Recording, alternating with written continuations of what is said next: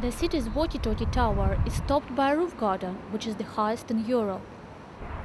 The garden was supposed to be a public place, but it is almost impossible to find anyone who has seen it. We haven't seen the Sky Garden, but we have heard about it, yes. So you want to visit it?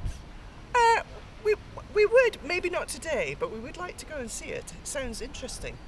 Do you think the Sky Garden is a family place? Well, we hope it's a family place. We're going to take our family anyway, so we'll make it a family place. Do you think it's fine that you need to book it beforehand to get there? Because you know it's a public garden, it's a public place. It is a public garden, isn't it? It's a good question, but I can understand that if they have a lot of visitors and it's just opened, then maybe they have to have a schedule of when people visit. We haven't seen it today, but we will book in advance in the future. We need to book 2 days in advance. It's so popular. Yeah. We wanted to go and see it. We came here for a business meeting and she said between 10 to 6, 2 days in advance you need to book.